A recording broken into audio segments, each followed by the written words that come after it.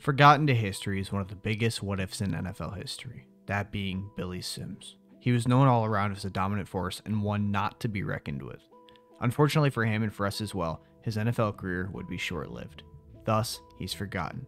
Let's talk about why he shouldn't be.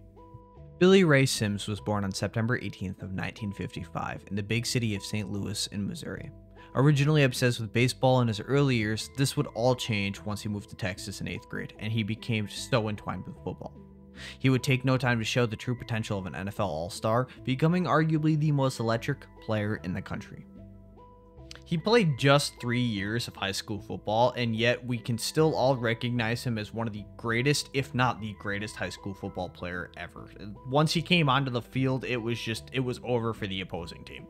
He held many state records by the time he would go to college, 2 of those being rush attempts with 1,128 carries, and the other being 7,738 rushing yards. He did all this in just 3 years, guys. That's absolutely wild. Unfortunately, I can't find out how many colleges or who actually really recruited Sims, so unfortunately that knowledge won't be obtainable in this video. The knowledge that I can share with you guys, though, is that he did go to Oklahoma in college. He became a Sooner, and he was the original Oklahoma Sooner running back, followed obviously by the likes of Adrian Peterson in the future. By the time he would leave, he had left his mark in Sooners history, but it wasn't all sunshine and rainbows for him. As in his first 3 seasons, he would only have 89 rush attempts, 552 rushing yards, and 6 touchdowns. Injuries would pop up in his career for the first time, which would foreshadow the dreary end. In his 4th season in Oklahoma, he would finally stay healthy and show everyone the type of talent he has and why he was the best player in the country. Rushing for 231 attempts, 1,762 yards, and 20 touchdowns, which is just crazy.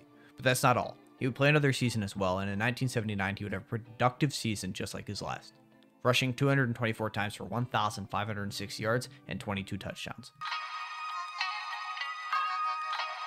Being the first overall pick in pretty much any draft, let alone the NFL draft, is always a tough choice. It's especially even harder in the NFL if you are not a quarterback, because there's just even more hype and stuff that you have to live up to.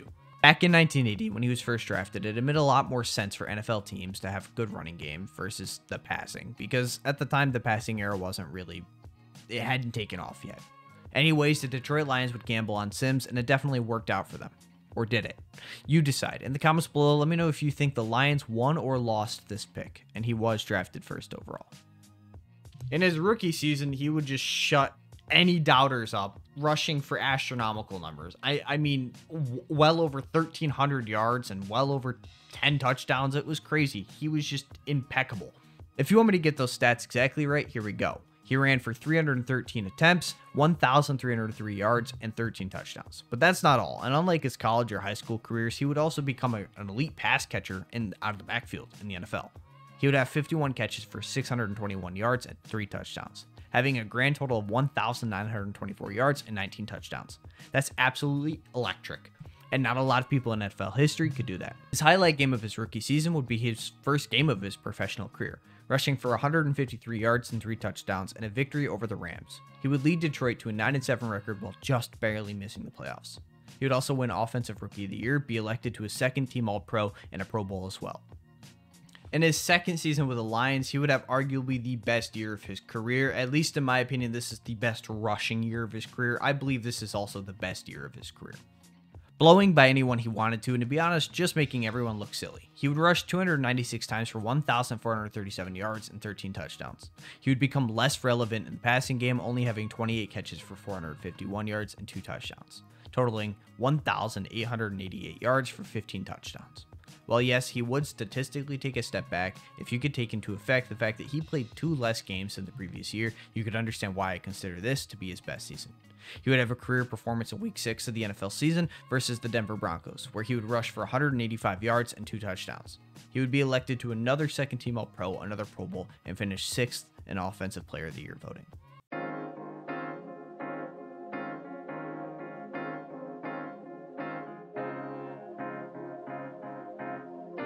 In just his 3rd season in the NFL, his stats wouldn't look nearly as good, but neither did anybody else's, because this would be the infamous player lockout season, where they only played pretty much half of the season. Either way, he would still have nearly 1,000 scrimmage yards and 4 touchdowns. He would be elected to a Pro Bowl this year, and he would lead Detroit to a playoff game where they would unfortunately lose. In 1983, he would only play 12 games, but would still have 220 carries for 1,040 yards and 7 touchdowns.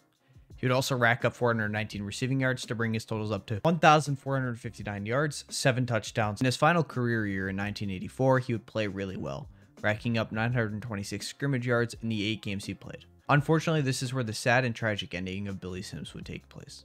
In Week 8 of the NFL season, he would suffer a catastrophic and career-ending right knee injury. He would attempt to come back in 1988, and nothing would ever come of that.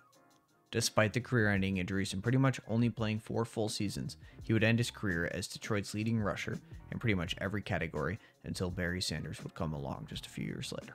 Looking at the incredibly sad but brilliant career of Sims, the question I have to ask is, what if? What if he never got injured? What would Barry Sanders be if Sims never left? Unfortunately for us, we'll never know the answers to some of our questions. One thing that is for certain is that if he were to play in today's NFL, that knee injury more than likely could have been rehabilitated and healed. It's nice to see how far we've come in the medical aspect of everything, and now, if athletes have injuries just like Sims back in the day, they can come back and be just as productive. That doesn't happen a lot, but a few examples are Brady, Bryant, and Durant. The forgotten Billy Sims. I'd like to point out and say, hey, I'm sorry. I know that this is probably the weirdest thing right now. You guys haven't seen one of these. I'm currently undergoing renovations in this room. We're going to be painting and making this look all sorts of pretty and everything else.